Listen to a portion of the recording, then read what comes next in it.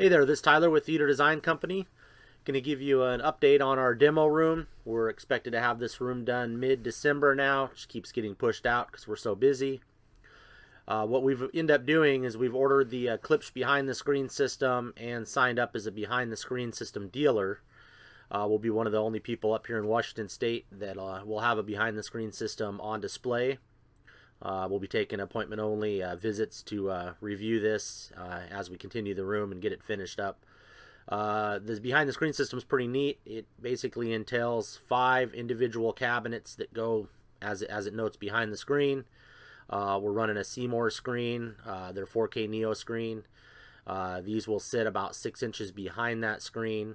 We're going to uplight all the speakers with an RGBW light strip, so when we're in demo mode or just maybe even just listening to music, we can have the lights uplighting these speakers.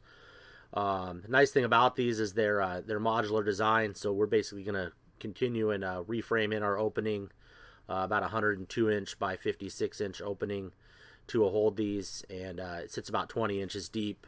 We have 40 inches, so we have plenty of room in depth except for one corner, which we're going to do some customization. A couple cool facts about that is these speakers use the same drivers and woofers in a lot of the Klipsch cinema speakers, the real cinema speakers that you would see in an AMC or a Regal. I'm sure one or the other on those. I know Klipsch does a ton of stuff in the pro audio market for that. They do Nike for their audio and so on. Nice thing about these is these are super sensitive speakers, 107 dB. Have a ton of output. Matter of fact, their recommended amplifier power alone is minimum is 200 watts. On the subs, it's 500 watts. We're running audio control amplifiers. Our LCRs will be on an analog amplifier bridged, and then our subwoofers are 1,000 watts. So we're literally doubling the recommended power. And go over here on a couple other things that of note. 648 pounds for the full system, and then here's the recommended screen width, 102 inch to 112. Our screen width is actually 108 inches, and then the price of this package is roughly $25,000 on the retail market. And then what we'll be doing for our sides, let me pop these up.